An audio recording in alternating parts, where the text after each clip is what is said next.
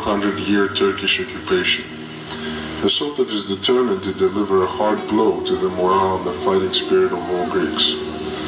The total destruction of Knossos by the Egyptian allies and the destruction of Psara by the Turkish troops has spread sorrow but also fueled up the anger and the rage of all Greeks. The target now is Samos, the first step for the rest of Greece. An easy target according to the Sultan. He asks for the full surrender without resistance.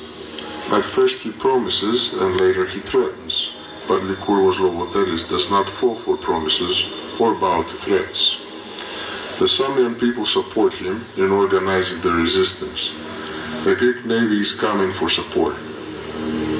Across, in the shores of Asia Minor, thousands of militia troops are waiting to loot and slaughter. The Turkish navy surrounds the island with arrogance in an attempt to intimidate. The Greeks are preparing for battle at sea in the same Mycale Straits where their forefathers have fought and defeated the Persians centuries before. Freedom or death, the signal of the Greek Revolution, is deeply carved in their minds and hearts. They recognize the enemy outnumbers them, but they do not fear.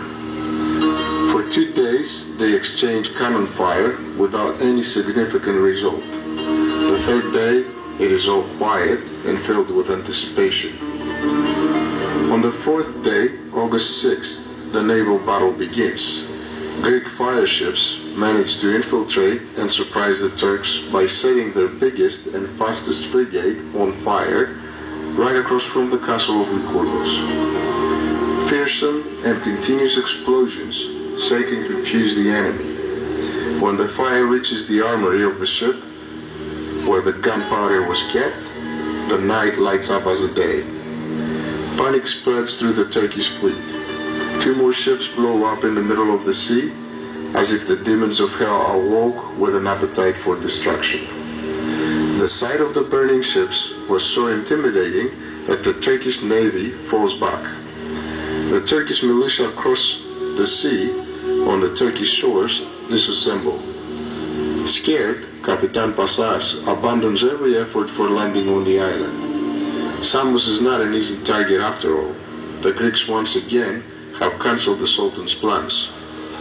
Today we are witnessing the annual celebration and the victorious battle of 1824 in memory and honor for the valor and sacrifice of the fighting Greeks who desired and dared to regain our independence as a testament to the glorious historical past of Greece.